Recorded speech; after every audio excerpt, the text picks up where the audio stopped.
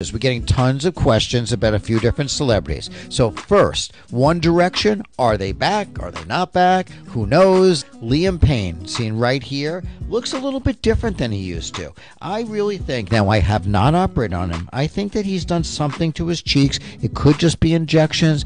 It could be where we take out the fat from the inside of the cheeks, called the buccal fat removal. But definitely Liam Payne from One Direction, you're going down with, you look a little bit different. All right, let's go on to our next celebrity. Liam, you're off. Emily Ratajkowski. I don't even know what she's in, but famous model, famous actress, I guess one of the two or both. She looks a little different than she used to. You know, looking at her before and after pictures right here, her face looks like it's maybe just injections. I think her face is a little bit slimmer, more defined in the cheekbones, which is fine. People were saying, did she do Botox? Did she do fillers? Did she do something else?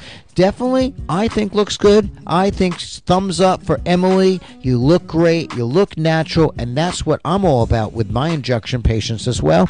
I don't think she had any surgery. I do think she had fillers. But Emily, 2 thumbs up.